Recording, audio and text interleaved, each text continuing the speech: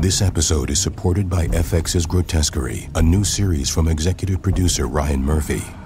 Heinous crimes unsettle a small community, and the local detective feels these atrocities are eerily personal, as if someone or something is taunting her. Starring Niecy Nash-Betts, Courtney B. Vance, Leslie Manville, and Travis Kelce.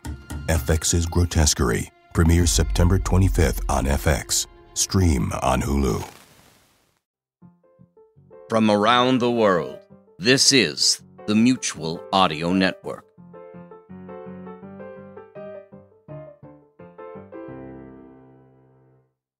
The following audio drama is rated PG for parental guidance. Strong themes and coarse language may apply. Damn it. This is Comedy Forecast, episode 652. Virtually live from DragonCon 2020. The Comedy Forecast Network. Let's dog ear this for now. Oh, hi, Clinton here. Welcome to or welcome back to Comedy Forecast. Every year, I join fellow podcasters Chuck Tomasi and Kreg Steppe of Technorama for a live show at DragonCon in Atlanta. But this year, DragonCon, like so many other conventions, was handled as an online convention. Fortunately, Charles McFall and everyone else working on the digital media track were able to put all the pieces together that allowed us to do our live show via Zoom, streamed over Twitch. What you're about to hear is the 50-minute panel, but I thought I'd share with you a few behind-the-scenes facts and stories as we go through the show. I also have the video version of the show available over at comedyforecast.com. Just look for the DragonCon 2020 post. Okay, since the show was virtual, Chuck, Kreg, and I wanted to do a unique opening. I envisioned it as a cross between the opening number of an Oscars show and a three-ring circus. I wrote an opening song and sketch to get the show underway. I'll be back in a little while with some more information. Let's start things off with the traditional opening number. We were headed down to DragonCon to do our live show when something awful happened, and just wouldn't you know? We were in lockdown, not even the same town. It would seem that all our schemes were now a no-go. But you know we ain't no quitters, we just won't give up now. We plan to entertain you still, and here is just how. Our show is a live stream, like some kind of web dream. I said web dream. Now look up, way up, and see how Chuck is a pro. Ladies and gentlemen, I direct your attention up, way up, some 60 feet in the air. Mr. Chuck Tomasi will now perform his world-famous high wire act. I don't remember the wire being this high up during rehearsal. And he will do it without a net. What? Okay. Anything for our fans. Besides, what's the worst that can happen? I mean, besides falling to my death. Here goes. Hey, I think I've got it. This is easy. All that martial arts training has finally paid off. Look, just one foot.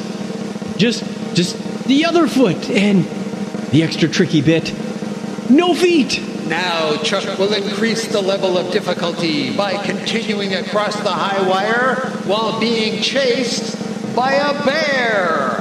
What? Easy, big fella. Do you want to get by? I can pull over. Hey now, stop shaking the wire. I'm likely to fall. Is there a doctor in the house? I'm a vet. Thank you for your service. No, a veterinarian, you stupid. Right over here, doctor. Yep, his leg is broke, all right. Pity. I've seen this kind of thing before. I can tell you there's only one humane thing to do in a case like this. Doc, no! Make him a splint. What did you think I meant? Oh, I see. Wow, you people are the worst. Okay, Doc, you take care of that while I get back to the show. Yeah, whatever. It wasn't that good. Okay, he'll be fine. Give it some time. What else have we got? Oh, right, Craig's here, all set to go to give it a shot. He's not programming or camera camming. Toss some sand right on that stage, because his feet are hot. Ladies and gentlemen, now on the center stage, performing some classic soft shoe, Mr. Kreg Steppe.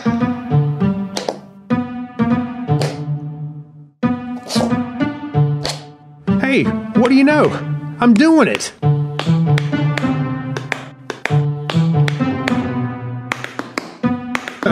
I'm pretty good. Let's try something a little harder.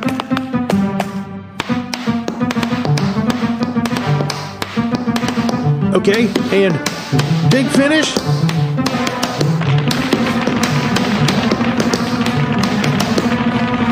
Kreg, watch out for the edge of the... Doc! Again?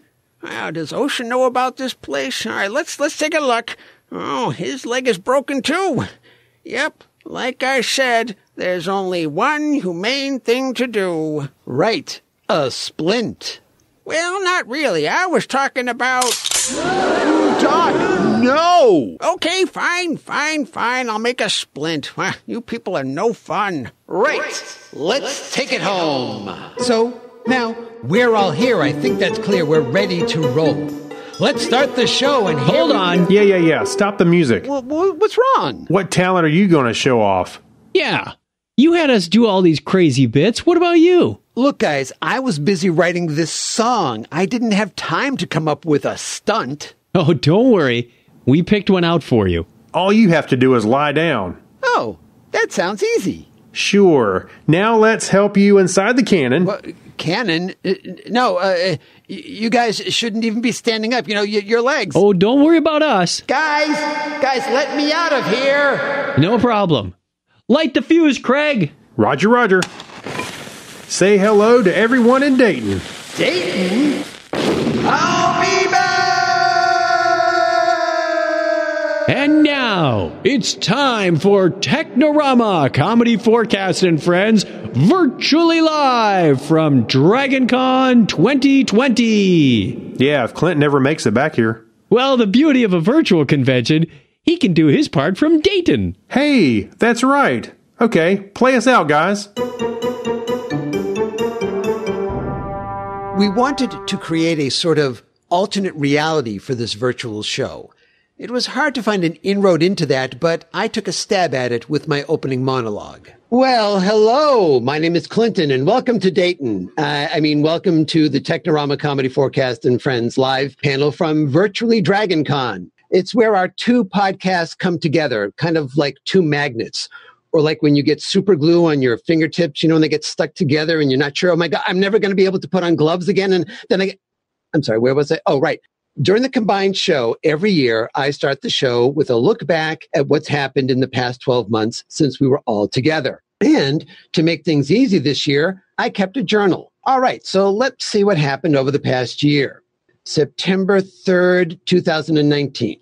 Dear Journal, arrived home from DragonCon, lots of laundry. Also forgot to put food in the fish tank before I left. I only see Swimmy in the tank right now, and he's looking kind of plump. And let's skip ahead a little bit from there. October 31st, 2019. Dear Journal, small Halloween turnout. We bought enough candy for 50 kids. Hey, don't judge. It was on sale. Don't want to end up eating all this candy, putting it in the freezer for next Halloween. I'm sure Halloween 2020 will be amazing. Oh, and it's cool watching the first all-female spacewalk. Props to Jessica Meir and Christina Koch. Also, the new fish are doing okay, but Swimmy seems to be eyeing them. Let's skip ahead a little bit. December 25th. Christmas was great. Always fun to have the family over, passed around popcorn, and watched A Christmas Carol. Ghost of Christmas Future is scary as ever. I'd hate to live through something that depressing. Oh, and Google launched its Stadia gaming system. It'll probably be the only system that gamers are talking about all next year. February 26, 2020. Dear Journal, just got all of our savings into those stock markets because they are rising. Can't wait for the money to start rolling in. Also, talked to Chuck and Kreg. They want to use a new system to record the topic as Trek, the show we do together. Wasn't interested. Where else am I ever going to use a program called Zoom? Brand new batch of fish, nowhere to be found in the tank. Swear I heard Swimmy belch. Came across that huge bag of Halloween candy in the freezer. Need to remember it's there for next Halloween. February 27th, 2020. Things started off bad today. Stock market kept falling because of worldwide pandemic. But then started binge eating. And I swear it was like the earth went through some kind of cleansing ion storm. Yeah, that's it. That's what happened. And now everything is fine. It's fine. Wait, when did I get this goatee? March 26, 2020. Can't believe how insane things are in the world. Picard is now an android? What is happening? No. Time to break open that chocolate. June 30th, 2020. So much fun going to see that double bill feature of Wonder Woman 1984 and Black Widow at the AMC Theater. Yeah, the place was packed. Brought my own candy and Swimmy. P.S. May have eaten Swimmy. August 1st, 2020. That other reality tried to break through again. It took a lot of candy to make it go away. All candy gone, but more. All that's gone too. September 4th, 2020. Very strange. The powers that be have decided to do a dry run of the entire DragonCon online over Labor Day weekend. Must keep other reality at bay all weekend. Think happy thoughts. La, la, la, la, la. Need help with effort. So now turning things over to my friends from Technorama, Chuck and Kreg, take it away. All right, this is a segment of the show we call On This Day in History, but since we're in this alternate history, we're doing it our way, so strap in. There we are. That sounds more like it. Yeah. On this day in history for September 6, 2020. This is September 6, 2020. It is the 249th day of the year in the Gregorian calendar. There are just 117 days remaining in the year. It was on this date in 1970 that something happened involving dirigibles, because there's always something happening involving dirigibles. Yes, and it was also on this date in 1992 that former Russian leader Mikhail Gorbachev donated his port wine stain to the University of Moscow. Okay. 192 years ago today, the Great Lakes were drained for cleaning. Who knew? And September 6th, 1960, 3 presidents were elected in an awkward election year gaffe.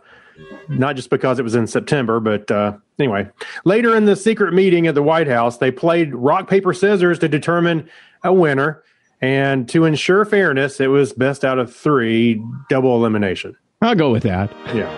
Hey, what could be worse, right? A pandemic? Oh, don't ask.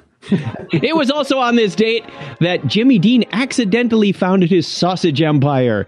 He started as a well-renowned cotton farmer. When he was cleaning his mechanical cotton picker, one of his farm animals got caught in the... Wow. Some people believe anything on the internet. Let's move on. Yeah. The first smartwatch was invented on this date in 1971. People lined up for blocks to buy one for the low price of $4.95. It weighed 3 pounds and the battery lasted only for 12 hours. Sold. Today in 1963, Speedy Gonzalez was awarded the overall best time in the Boston Marathon. And the first electric car was unveiled at the Detroit Auto Show on this date in 1957. It broke the record for distance for an electric vehicle, traveling a total of 22 feet, or for everybody else in the world, 6.7 meters. The next year, they beat it by 1 foot, breaking the fabled 7-meter barrier by using a longer extension cord. It can't be done, Marty. I'm telling you, 7 meters. Casino owner and magnate Biff Tannen. Wow, that was a nice segue, wasn't it? Back to the Future. Biff Tannen was elected president on this date in 2016. What reality timeline are we in? We don't know. We were trying to figure that out. So happy birthday goes out on this date, too. Hungarian physicist and astronomer Wu Chen Huang. Born on this date in 1219. Okay. Sounds like a Hungarian physicist name to me. Yeah, sure. Vuchen, why not? Also born on this date in 1825, German brewing pioneer Rudolf Asahi. What, did somebody drop the deck on the floor and scramble it up? Yeah. Celebrating the same birthday, inventor of the footlong hot dog, Gerald Grossweiner. Grossweiner. You know, I don't care what you and your wife call it. Just move on. Okay. He was born in 1926. Okay, move along. Social media giant Seymour Video is 26 today. And also turning 97 today is movie legend S. Romer. Yeah, we'll go with that. Finally, happy birthday to our good friend, podcaster, and awesome geek, Susie Murph. And that's the way it was on this day in alternate history for September 6, 2020. Sort of. Yeah. Goodbye, marching band. For the next bit, I just had a feeling that Abby Fallmacher wouldn't want any part of an alternate reality. So she pulls us back to real 2020 in this sketch. And now, as is tradition here at Technorama /Comedy Forecast and Friends Live, we are joined by the owner of Middling Fair's Venus Arms Hotel and Towers. But you might know her better as the president, CEO, CFO, and subscriber to HBO of the Little Wicker Basket Company. Please welcome Miss Abby Fallmacher. Where's my applause? I usually get applause when I show up to save your show. Oh, sorry. Usually there's an audience here to take care of that, but let's get to the reason you're here. Right. And it's not because I love Zoom calls. It's like talking to a screen full of uninteresting postcards. I'm here to announce the latest addition to the new line of Little Wicker Basket products. Little Wicker Baskets. They're everywhere. And what do you have for us this year? Well, in the middle of this pandemic pandemonium, I'm sorry. What was that about? A pandemic? Yes, I've been listening to you and this alternate reality mayhem and foolishness. Well, Abby Fallmacher is here to drop some truth. That's why today I am announcing the Little Wicker Basket Stay at Home or Stay Away from Me collection. That's a work in progress. We're still workshopping the final name. I see. Well, what is in the collection? I'm going to start with the item that we put into production as soon as this whole thing started. Little Wicker toilet paper. Yeah. I know, this one's a little rough. Gee. We didn't have time to smooth out all the details. Well, how exactly does Little Wicker toilet paper work? Amazingly well. In our test market, we found that people make a single roll last for a very long time. Yes, I would imagine you'd only want to use a little bit at a time. As little as possible. But that part of the crisis is over. We saw the writing on the bathroom wall and decided to move on to other products to help. Such as? Little Wicker face masks. Okay, now hold on. How would that even work? Air goes right through your wicker baskets. We didn't make them out of Little Wicker baskets. Ah, good. That's a relief. We made them out of Little Wicker toilet paper. We have to use that stuff up. We have a whole warehouse full of it. All right, but my point is that wicker is full of holes. Oh, don't worry about that. We coat each mask with a layer of that Flex Seal stuff. It's completely airtight. How do you breathe? Look, we can't be bothered with every little detail. I don't know. 3D print something. Okay, all right, fine. Is that everything? Oh, no, I've saved the best for last. The Wicker Adjustable Cocoon, or WAC for short. And how does that work? You just take a spool of our patented Little Wicker thread and wrap it around yourself until you are completely encased in it. Then you can go out and about and you don't have to worry. Why is that? When people see you coming, no one will want to get within 20 feet of you. Okay, that's fine. But what about tight spaces like on a bus or a subway train? Seriously? You really think you can sit down while you're wearing this thing? Well, it sounds like a lovely, lovely collection. I'm sure it will prove to be very popular. It better. Did I mention the warehouse full of toilet paper? Yeah, I think you did mention it once or twice. Okay, then. That's all I've got. I guess that means it's time for me to turn things back over to the Completely Wet show. Completely wet? Yes, it's obvious the three of you are in denial. On that note and that sound, thank you for being with us again this year. As long as the check clears, I'll be here next year, too. And remember, everyone, little wicker baskets. They're everywhere. They're everywhere. I'm sorry, I was on mute. Yes, well, thank you, Ms. Fallmacher. All right. All right, we can forget all about her reality and get back to our not reality. You'd think this would be a whole lot more fun if we had an audience. We have an audience of one. What you people can't see on the other end is Charles up in the corner. Just, oh, yeah. He's our gauge whether any of this is working or not. So far, so good. We just busted that fourth wall right out, putting a whole new addition on the house. It's very, very roomy in here now. Yeah. Every year when Chuck, Kreg, and I sit around and brainstorm about the show, some recurring themes seem to appear. This year, it was lists. We had all sorts of lists. Now, you've already heard some of the items in the On This Day in Alternate History segment. We also had 2 other lists, and I tried to take what we came up with and turn it into sketches. You'll hear one now and another one in just a few minutes. The things we were going to do this fall kind of got changed. You mean no Taco Bell like pumpkin spice tacos? No, that's still happening. Oh. Too bad. I mean, everything is different. For instance, remember that con we were going to go to in the Cradle of Liberty? Babies R Us? Didn't they go out of business or something? No, I mean Philadelphia. I got a note from the organizer saying that due to unforeseen circumstances, that was kind of a Church Decay thing, but yeah. They had to cancel the Greater Philadelphia Cheesesteak Artery Clogacon. Oh, dang it. I already sent them money. It was like a weird registration form thing, too. You had to put down your LDL cholesterol numbers. Well, that's a bummer. But at least we'll get to go to the Expanse Convention in Toronto. Nope. Sorry, they had to lower the cap on admissions. You mean... That's right. The Expanse Convention is contracting. Stupid OPA.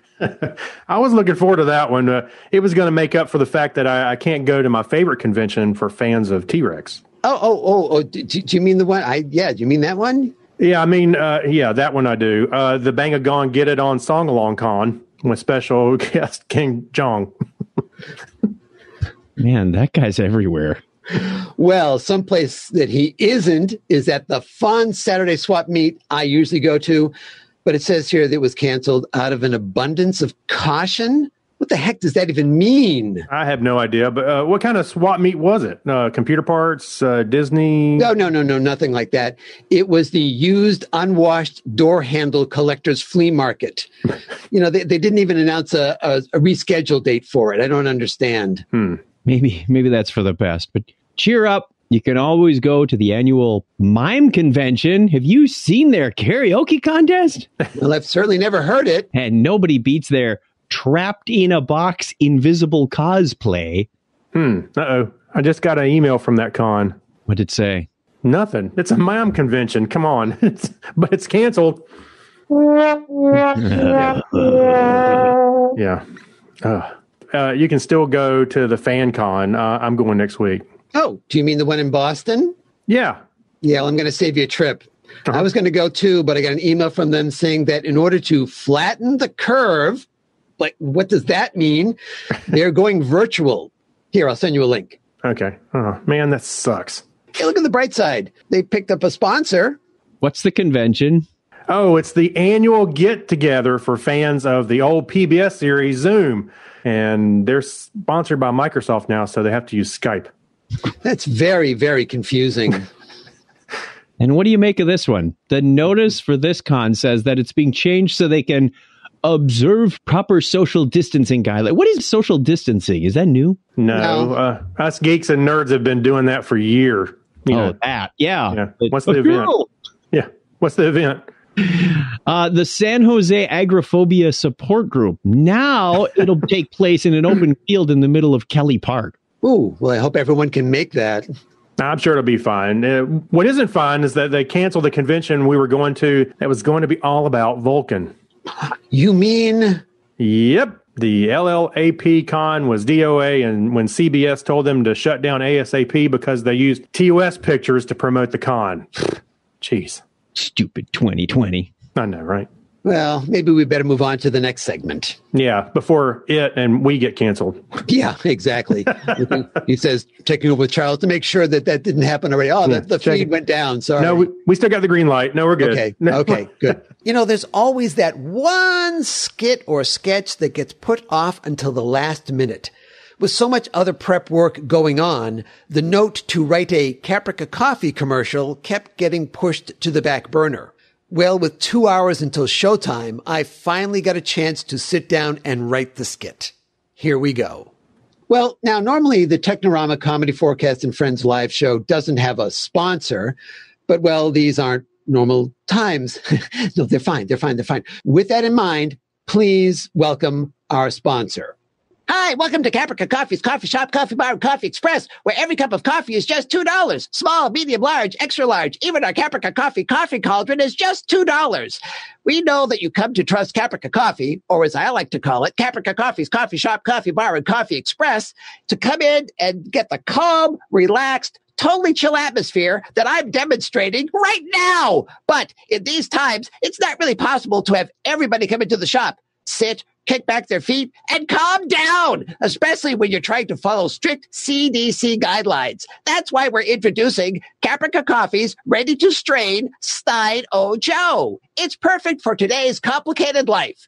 Just walk up to our walk-up window and order any one of our 17 varieties of coffee. Everything from Arabica to Zarabica. We've already got the beans ground up. We pour those into a Caprica Coffee's ready-to-strain Stein O' Joe, add hot water, and hand you the mug. But wait, you say. As if I could, I answer. That's not right. I don't want to drink the beans. Of course you don't. And you don't have to. Just drink the coffee straight through your face mask. We like to think of it as your go-anywhere, always-with-you coffee filter. Brilliant. Well, that's all the time I have. Remember to stop by Caprica Coffee's Coffee Shop, Coffee Bar, and Coffee Express today, where we always validate your parking. No, really, just ask us. We'll come outside and tell you did a great job parking. Okay, bye-bye. Whew, now that guy's gone now. I think we get to move on. I was catching a buzz just being near him. Exactly. No, that gets just started in the morning. Yeah. Last year at our live DragonCon show, we invited Zach Levi to be one of our guests, but unfortunately, he respectfully declined the offer. Yeah. Maybe you should have just put on the application that your name was Chuck, because he's on the show, Chuck, And I have the shirt that says Chuck, the whole thing. Well, maybe you should have just changed your name to Shazam. Yeah, that was a missed opportunity. But this year, we invited a celebrity who did accept our invitation. Unfortunately, he's, you'll see. Yeah, okay. It's time to enter the media corner. That's my line. Yeah. Welcome to Blockhead Video. Hey, where can I find some good information about films and movies and motion pictures on film that move? Over here in the media corner. I love it. That's right. Our special guest here in the media corner is none other than Mr. Danny Hillcrest. Hey, Danny. Hi, Danny Hillcrest here. Yes, we know, Danny. But I'm not sure I do. Okay, Danny, we invited you into the media corner to talk about some news you've uncovered. Can you tell us about it? I sure can. I found out in a discovering way that all of Hollywoodland Tinseltown's top directors will all be working on new projects in just a few weeks. Wow, that's great. Not really. Okay, why do you say that? Well, the way the directors got their assignment job gigs, it was kind of weird. Basically, some top executive producer, associate gaffer, put the title names of a ton of movie films into a hat. Then every director put their hand in and picked out a project. Are you telling me they just randomly pick movie assignments for all of these Hollywood directors? No, you said it better. All right, well, cheer up. How bad can this all be, really? Fortunately, and by lucky luck, I have the list of assignments. Oh, great. Okay, can we read it? We wouldn't have much of a sketch if we didn't. I love it. All right, I'll go first. Michael Bay will reimagine a classic with Beaches, Quarantine Edition. This time, when Cece has to race to get to Hillary's side, there's a lot more explosions and Transformers and explosions. Ooh, I can't wait for that one. Quentin Tarantino gets behind the camera for The Muppets Take Manhattan with a special guest appearance by Snake Plissken. Kermit and the gang have 24 hours to rescue the president of Disney Plus from Oscar the Grouch. Yeah, that's right. Quentin passed up doing a Star Trek movie for this. And James Cameron takes the swing at reviving one of his classics, Aliens movie, by pulling in another franchise. Get set for Aliens versus Rocky. And in a weird twist, Sylvester Stallone's part will be played by Rocky the Squirrel. Hey, Rocky, watch me pull a xenomorph out of my hat. Again! That's my line. Ridley Scott is going to redo The Wiz, only this time the Emerald City is 2059 Los Angeles, and the Tin Man is an asteroid, and Sigourney Weaver is oddly cast as all the Munchkins. The Tin Man's an asteroid? Okay. You know, most of these films have moody darkness to them, but I'm sure Edgar Wright will keep things light and fun and light. He gets to remake The Elephant Man. Yay! I can't wait to see Simon Pegg in the title lead role, because when he uses his big flappy wings to fly, it will be humorously hilarious.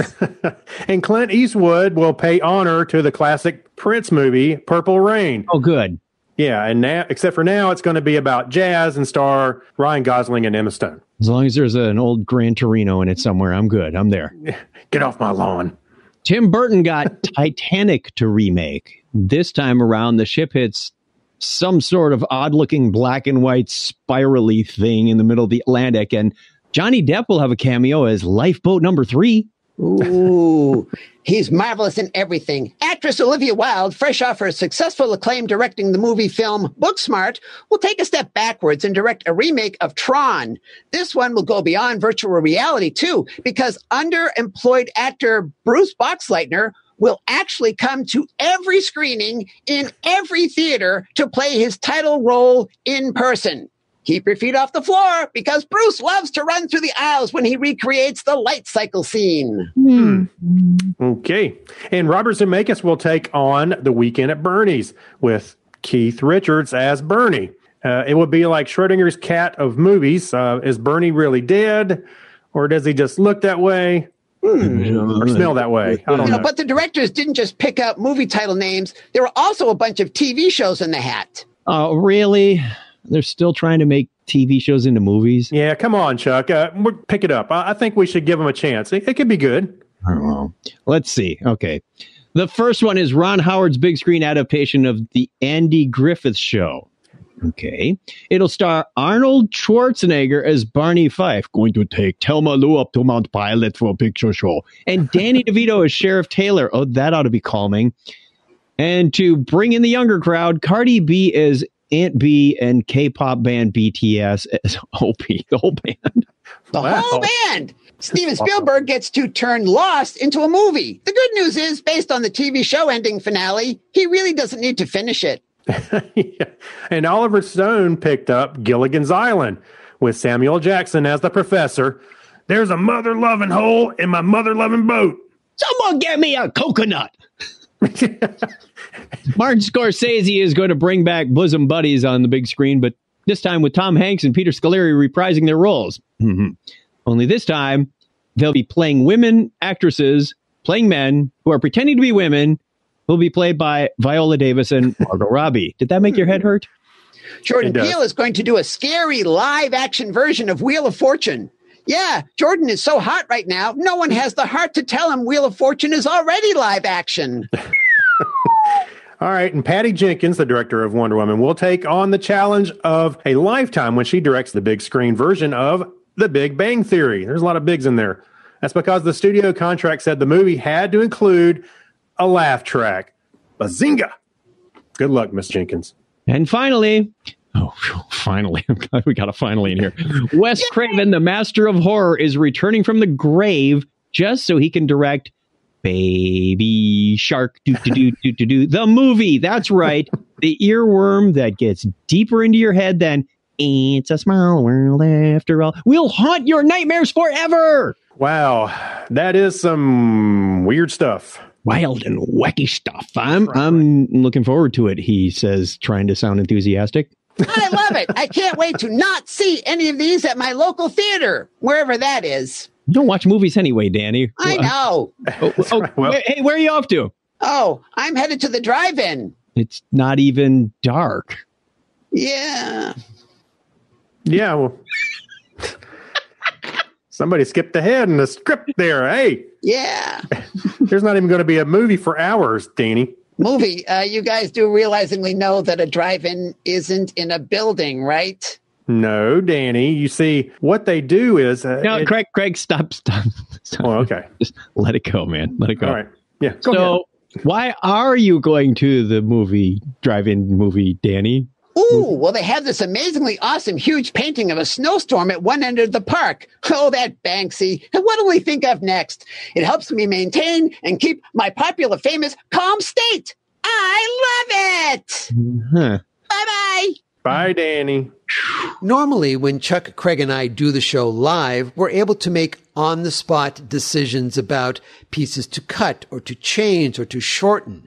That wasn't the case so much with Zoom and Twitch, because by the time one person saw the note, they may have already finished the entire bit. So everything pretty much was the way it was originally written. We also didn't realize that there would be a way for people who were watching the show live to interact with us. So for the next bit, Chuck sent out daily notices on Facebook, gathering up responses. All right. We last week, we asked our virtual audience on Facebook to take advantage of the predictive text on their mobile devices. Some of you on this show actually helped participate in it. Thank you very much.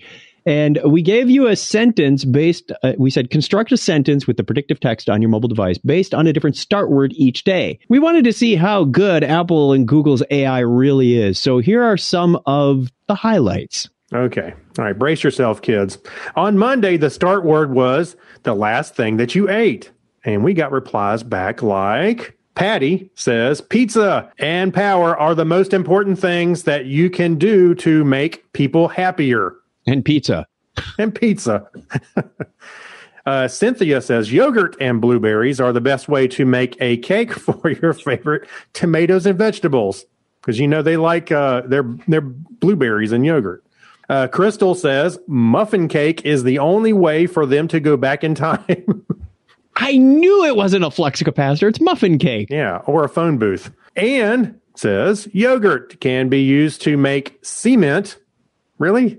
And I think it will help with your body weight gain. Wait for it, kids. It gets better. Yeah. And Kevin says, Raisin Bran is the same problem with you all. I think he was shaking his finger when he said that. On Tuesday, the start word was your favorite color. Scott says, taupe has always happened when we went to our old school. I hate it when taupe happens. You need a shirt that says taupe happens. What taupe happens? Jonathan says, crimson and I love you too, baby. Martha, my sister, says, orange juice and I went to the media store and she can't drive. Brian comes back with black and white are the best for the price of the time. Oh, invest in black and white. That's right. And on Wednesday, the word was the last word in the title of the last show that you watched. So Gary says, counterpart is that one of those things that you need for a good job. Oh, I've been lacking counterpart all these years. Yeah, that's what it is. That's what's missing. And Brian said, ate a little bit of Midgard serpent, and I will be there in a few minutes to talk to ya. Midgard serpent. That should have been food of the day. Midgard serpent. Yes. What are you serving? What's your fish? What's your catch of the day, Mick Serpent? So Lathrop says, theory, of course, is not that bad, but it is still the same thing as the others. Okay. And Patty chimed in and said, wars. I wonder what she was watching. Wars in the future are going to try to find how much money they have. Wars in the future are going to have to try to find out how much money they have. Budget is important. On Thursday, we asked the audience, just pick a day of the week. So we got a couple responses on this one. Adam says, Thursday was a great night for the first weekend in a new way to see the family. Well, Thursday is the first night in the weekend. I'm all on. Scott says, Wednesday night before the day job was done with my schedule for tomorrow afternoon, and then we will need to get some stuff for lunch, and then I'll go see you later. Sounds like one of those 4-year-olds that doesn't know when the story is. I was getting more excited as the sentence went on. Danny says, I'm not going to do this as Danny Hillcrest. It was a different Danny. Yeah. Friday night and I have come home tomorrow morning, and then I can pick up the boysenberry. Okay. And finally, where's the audience applause there, Chuck? And finally, yes, the last one here, finally. We asked your mobile device to make sense out of the last vegetable you ate. Scott, peas are a great little addition to this game, but it's not really fun to play with. CA says, peppers and onions and cheese and a few other things that make me happy. Aw. Charlotte says, onion rings and the workers are going to spend the night with us, and we will take care of them for the rest of the week. And then Ken and I are leaving for the next few days to see if we can get help. I think she needs help. Yep. She does need it. I think all this needs help. Yeah. And Jeffrey says, carrots, read this email and we'll be back on Monday and Tuesday and Wednesday and Thursday and Friday of next week. Oh, woof. Okay. How does any of this work? I mean, where does boysenberry come up in your predictive text anyway? Who knows? Yeah. Who knows? Who cares? But thank you for everybody who played along. We hope that you don't rely on your predictive text too much with sentences like that. But we may call upon you to play this again in the future. Yeah. Sentences like that, you could start a war by accident. All right. I think we're into our final segment here. So yes. Strap in, people. This is where it gets good. As I've already mentioned, the digital media track panels were 50 minutes long. And by this point in the show, we're at about the 43-minute mark. I had to make a judgment call at this point. Do I try to do the last sketch or end early and have a long outro section? I decided to go for it, but read as fast as humanly possible. That meant that inevitably I would make some mistakes. But it seemed like the right call to make. Yeah, I'm going to try to see if I can make this work. I'm going to have Mr. Dick Bando read for us The Raven, fingers crossed. And you're welcome. We begin. Once upon a midnight dreary, while Dick Bando pondered, weak and weary. Dick Bando is never weary. And how can he be weary when he has the delicious cauldron of my Caprica Coffee's coffee right there? It's only $2. Guys, back to the poem, please. Over a quaint and curious volume of forgotten lore. While Dick Bando nodded, nearly napping, suddenly there came a tapping, as if someone gently rapping at Dick Bando's chamber door. Can someone get that? Dick Bando is busy. Dick, please. 'Tis some visitor, Dick Bando muttered, tapping at Dick Bando's chamber door. Only this, and nothing more. Well, duh. Distinctly Dick Bando remembers. It was in the bleak December. Like, whoa, did someone say bleak? That's like my jam. I love it! Poem? And each separate dying ember wrought its ghost upon the floor. Eagerly Dick Bando wished the morrow. Vainly Dick Bando had sought to borrow from Dick Bando's books surcease of sorrow, sorrow for the lost Lenore. What kind of name is Lenore?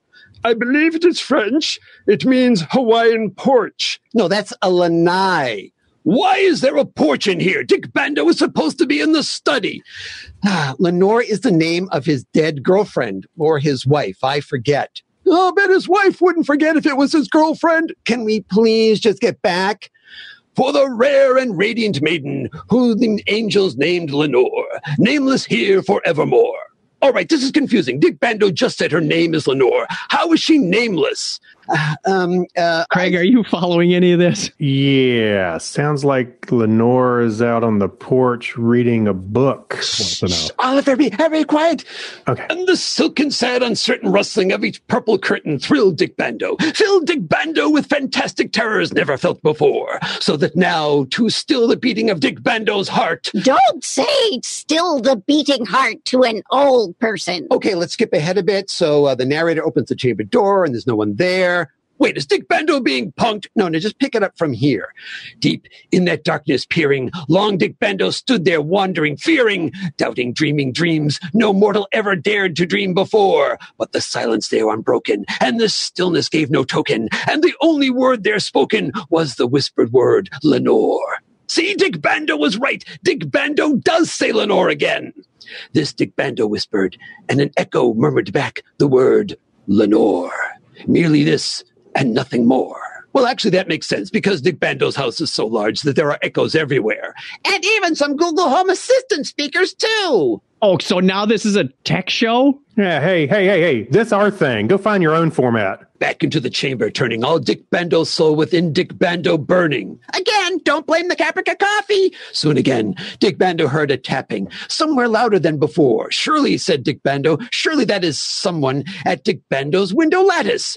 Let Dick Bando see, then, what there is, and this mystery explore. Did someone say explore and mystery? The name's Hart, Detective Hart, 2 A's, 2 T's, spell it right, say it right. No, Detective Hart, there's no mystery here.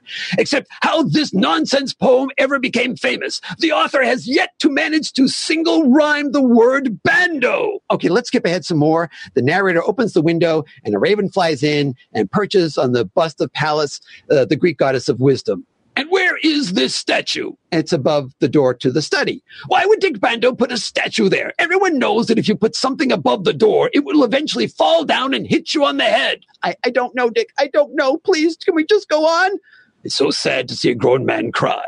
Ghastly, grim, and ancient raven wandering from thy nightly shore, tell me what thy lordly name is on night's plutonium shore. And, quoth the raven, nevermore. The bird's name is Nevermore? Is that some kind of hippie name like Moonbeam? Or Steve?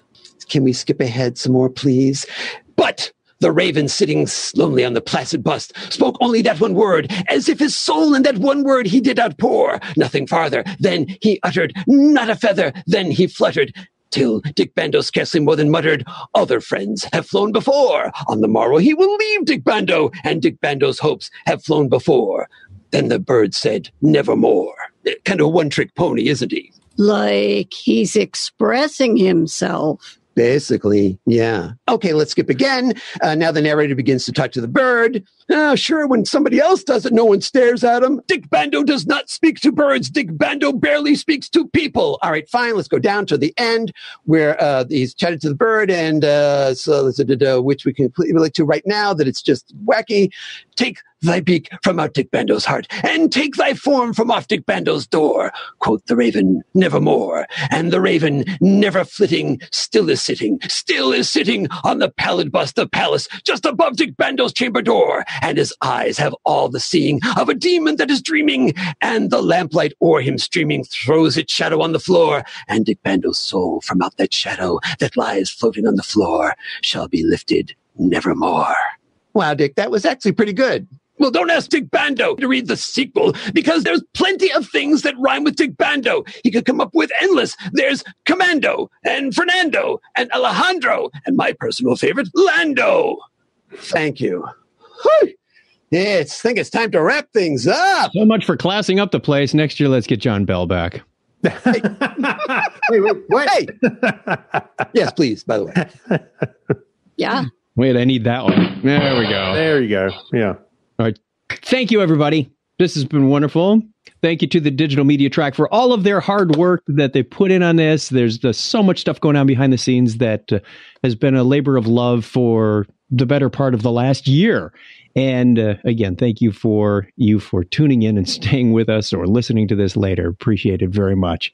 We'll hopefully see you again in person at DragonCon next year. Yeah, we'll give you a bunch of awkward hugs. How about that? Yes, we will. You can find me and Bonnie here, my wife, at Comedy Forecast, all one word with the number 4.com. And you can find Chuck and I over at Technorama. Go search for Technorama Podcast in the Googles, and you'll find us all over the place. And I'll be in the lobby signing Podcasting for Dummies books. Hey, you're supposed to be plugging that? Available for pre-order on Amazon, 4th edition, coming out soon. There you go. Thanks, Charles. Thanks, everybody. Bye, everybody. Thanks for watching. As always, this is Sir Patrick Stewart. And I'm Clinton. Saying, that's it. We're done. Bye-bye. Hi, my name is Tracy Babian, co-author of the Carlson Chronicles podcast. My husband, J.A. Babian, the main author, had a triple stroke in the latter part of August of this year. Jerry was life-flighted to Tulsa, Oklahoma, with a brain bleed that the doctors thought they were going to have to do surgery on him, which surely would have killed him. Thank the Lord they didn't. He survived that brain bleed and swelling, but he is in need of so much for his recovery. I have started a GoFundMe to help with all the costs that I just don't have. I retired back in April of this year so that I could take care of Jerry, as he was starting to show signs then that I just didn't catch. Little did I know this would be a blessing in disguise. He is fighting this setback of memory loss and 75% use of his right leg, arm, along with his cognitive speech.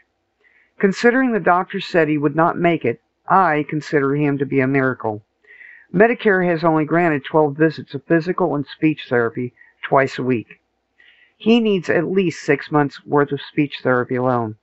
That is a total of $4,000 we need to pay up front that I just don't have. So far, we have had $775 in donations of the $10,000 we need come in. Please donate today so that he can get his needed medication, therapy, and also help pay bills that Medicare just will not cover, even if it's only $5. I update this account so folks can see his progress. You can go to my Facebook account, Tracy Babian VO, to find the pinned link with the title Jerry Babian Stroke Victim Needs. Jerry says, thank you. I still have a lot to write on my stories that I want to get done. Please help me to achieve that goal. Thank you in advance for your donation. Tracy Babian.